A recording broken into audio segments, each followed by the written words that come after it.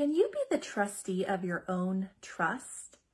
Hi, my name is Amanda Rocha. I am an estate planning and probate attorney in California, and today I am going to answer that question for you. Before I get into that, I'd like to give you my contact information. You can find me on my website, www.amandarocalaw.com. You can comment down below if this platform allows you to do that, or follow along on my social media. I'm at Amanda Rocha Law. So can you be the trustee of your own trust? Yes, you can be for a revocable living trust. In fact, most people are. If you are married, you and your spouse can be co-trustees of your joint trust.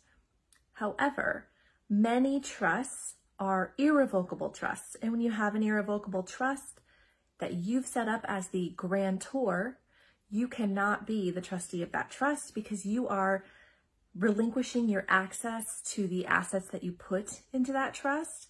And that's basically the entire purpose of the trust, is to save those assets for a particular beneficiary or set of beneficiaries so that it's no longer counted towards your estate. And if you can access those items, then they're still basically yours to do what you want with. So for a revocable living trust, yes, you very much can be the trustee of your own trust. And of course, you will list successor trustees, who are the people that step in when you become incapacitated or pass away or decide that you no longer want to do it anymore.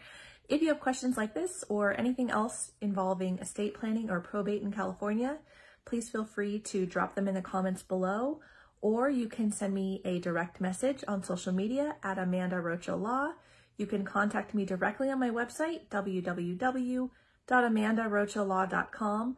There you can schedule a strategy session directly on my calendar, and I will call you on the time that you choose.